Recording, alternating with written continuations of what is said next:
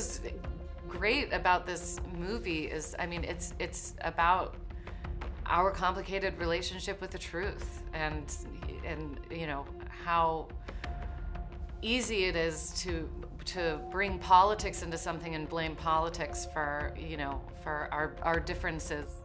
The second I started writing the script, it was kind of based around the idea of Jen playing this role, because there's no one who's better at just letting the truth fly than Jen Lawrence over here. I remember telling my producer, Kevin Messick, I'm like, I don't know what we do if she doesn't like the script, because it was all kind of based around her character and her ability, and you've seen it in a bunch of movies. There's an honesty to her and an unpretentious quality that's just not only real, and it's great acting, but it's also just makes me laugh endlessly.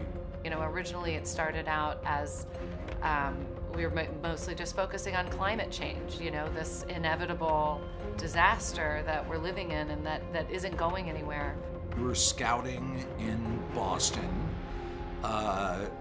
when the pandemic hit, so the script was already written, Jen was already on board, and all of a sudden we got the call, go back home, and then over the next 5 months, we got to see every beat of the script play out in reality, so it was really strange, disconcerting, and disorienting to see that reality play out.